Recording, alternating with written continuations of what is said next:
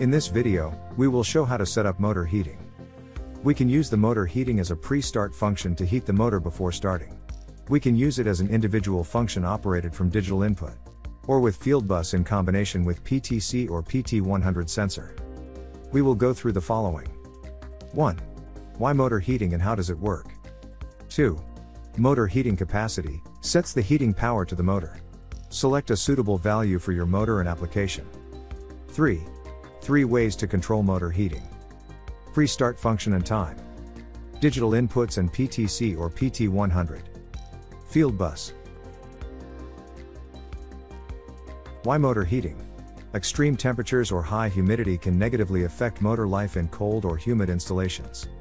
Internal motor condensation can over time cause a motor to fail prematurely. For example, a motor that sits idle over a cold night can experience condensation buildup once the air temperature changes. This moisture inside the motor can cause ground fault/earth fault trips or equipment failure. What is motor heating?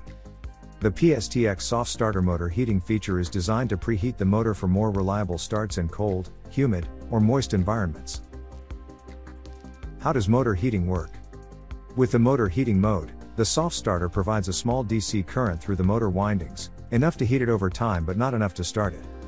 The PSTX uses a unique algorithm by sending DC pulses to the motor, one winding at a time, with a couple of seconds interval, then switching to the following winding to heat the motor evenly. When the motor reaches a user-defined time or temperature, then the motor will start up without any moisture. Benefits of using motor heating. Using the soft starter preheat motor functionality will provide cost savings compared to a special order motor winding heater. In addition, the soft starter preheat motor functionality can be set up within minutes. Utilizing motor winding heaters increases project costs and delivery time. Before we start, let's look at some important information. You can also find this information in the PSTX installation and commissioning manual. How to set up the motor heating capacity. First, enter the menu. Select parameters. Enter the complete list. Navigate to motor heating. Here you can change the motor heating capacity. 50% nominal power could be good starting point. Set the value between 10, 100,000 watts. Press the up and down arrows to select a heating value. Push save when you have entered the value. Pre-start function is used so that the motor heating turns on before the motor starts up.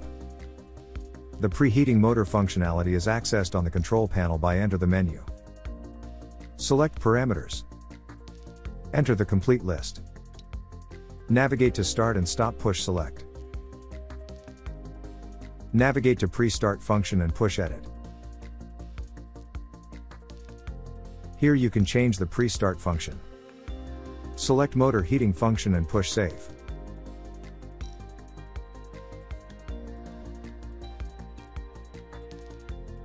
Pre-start time is also located in the start and stop menu. Here you can change the pre-start time. Smaller motors need less time, larger motors can need up to 1 hour or more. Push edit to change the time. Set the pre-start time delay between 0 to 7,200 seconds. Use the navigation key to change the time. Press the right key to save the value. PSTX motor heating function can also be controlled with hardwire control through digital inputs. To set up motor heating through digital inputs, enter the menu. Select parameters. Enter the complete list. Navigate to internal I/O. Push select. Select one of the digital inputs, then push edit. Navigate to motor heating. Push save. To use Fieldbus communication and motor heating together, go to abb.com and find your communication protocol manual, where you can find the correct functions mapping. Or if you are ABB internal customer, then go to soft starter portal.